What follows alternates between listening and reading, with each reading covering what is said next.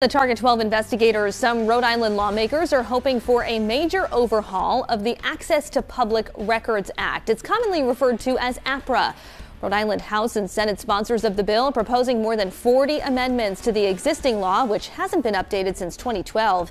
Target 12 investigator Alexandra Leslie joins us now. And Alex, we know APRA well because we use it a lot for our reporting, but really it's meant for any Rhode Islander.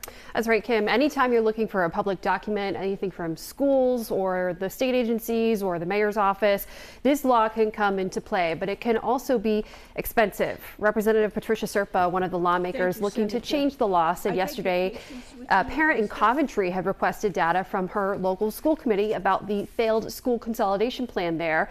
She was charged $600 for that document request. It's absolutely insane. There's no professional way to say it, and these parents shouldn't be subjected to it. Yeah, I heard from some of those parents who are frustrated about that. And we know from our experience that those costs can discourage people from seeking these public documents at all. That's right. And this proposed law would this proposed change would address some of that because it lowers fees in a few different ways. So reducing the cost of a page from 15 cents down to 5 cents, getting 2 hours of free searches related to your request. That's up from 1 hour. Not getting charged for the first 2 hours of redacting documents, and also not being charged if your request is rejected entirely.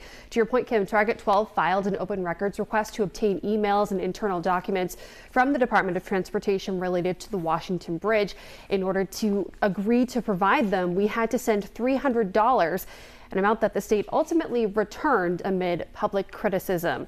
Another key part of this proposal, it would also double how much agencies have to pay if they knowingly violated that law, from $2,000 up to $4,000. Plus, a judge could also impose fines. We always say more transparency is never a bad thing. Target 12 investigator Alexandra Leslie, thanks so much for being here at 4. Thanks for having me.